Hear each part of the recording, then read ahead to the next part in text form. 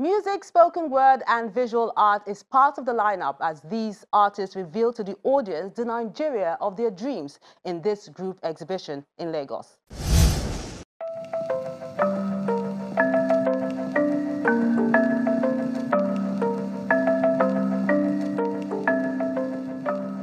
For 4 days, art lovers were at this mall not for a shopping spree unless works of art fall under that category, as they get a chance to occupy the various floors during this period.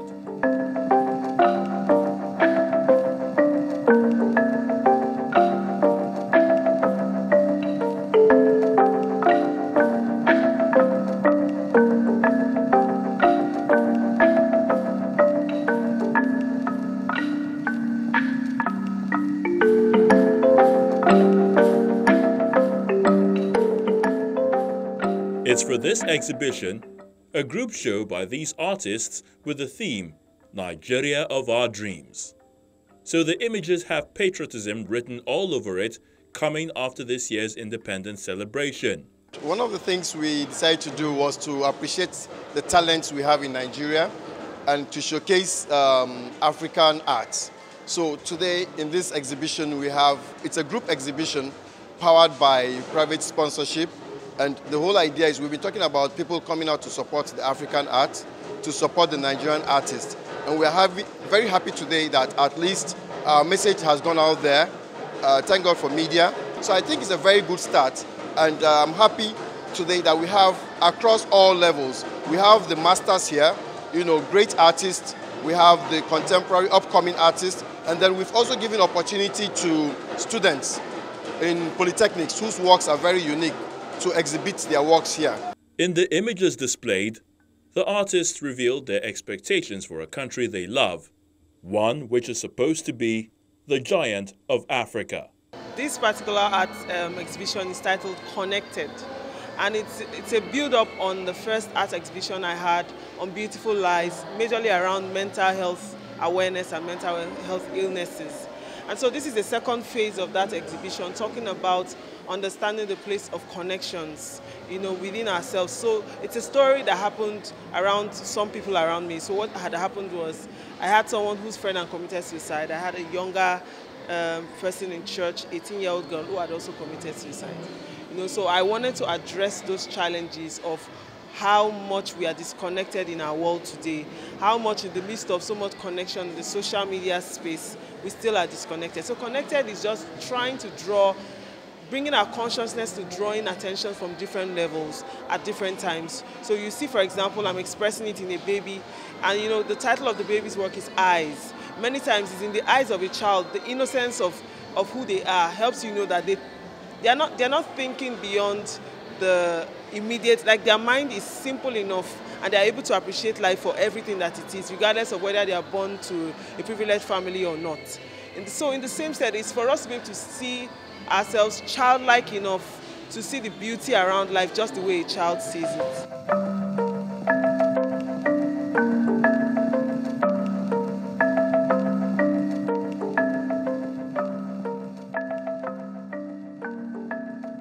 No matter the medium adopted, the message is crystal clear.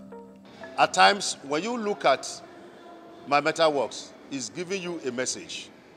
Some of them, how it portrays how Nigerians are suffering. You can see a woman riding a bicycle, at the same time backing a baby, putting firewood behind her, then putting a drum on her head. So that's to tell you, when you look at it, it will take you back to the village, what is happening in the village.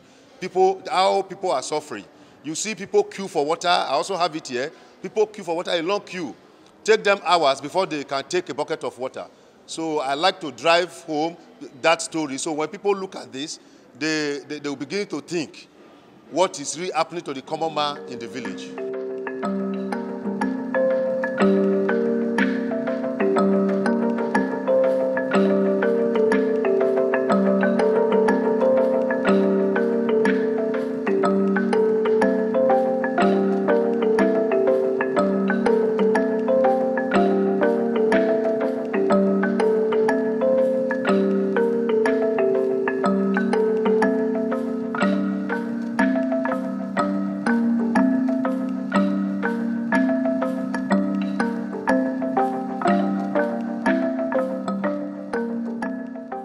shaving is my style. And for me, the black and white, I like the contrast. I just felt like black and white was going to be something to draw out the attention. I wanted to give it a black and white theme. The one I'd done before was colored. I felt like the black and white just was a fine balance between, you know, when if you want to put symbolism to it, white is peace. You know, sometimes black represents gloom. So how can we find balance between it? So sometimes we're talking about mental health. It's not everything that gets solved in one day. But how can you begin to draw possibilities or finding, you know, joy around whatever is going on or the circumstances?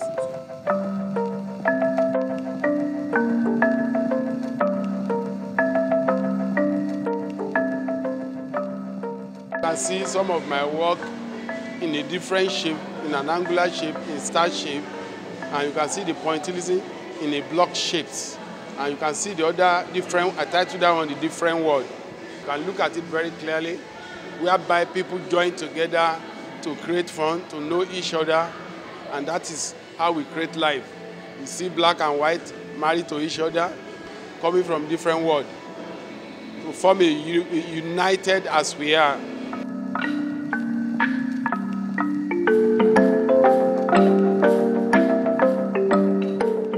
One of the things we have done as a criteria to select most of the people exhibiting today is uniqueness, originality, creativity, and innovation. We have people whose works are outstanding, people who do the same thing like every other person, but there's a unique touch to each of their styles. You'll see people with hyper-realism, you'll see people with acrylic, you have people who have devised different mediums. There's a lady here who has used sawdust to make her artworks.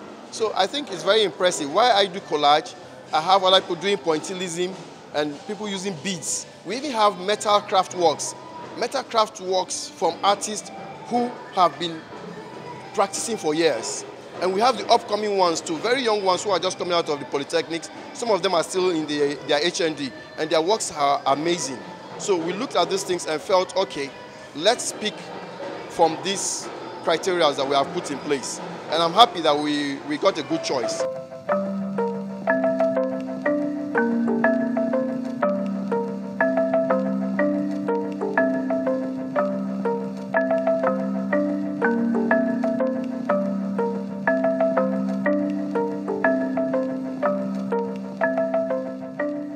About 20 artists are participating in this show, which is not limited to paintings and sculptural pieces. Crafts and wearable art are also on display. The idea is to give artists more platforms to showcase their creative pieces while giving the audience variety.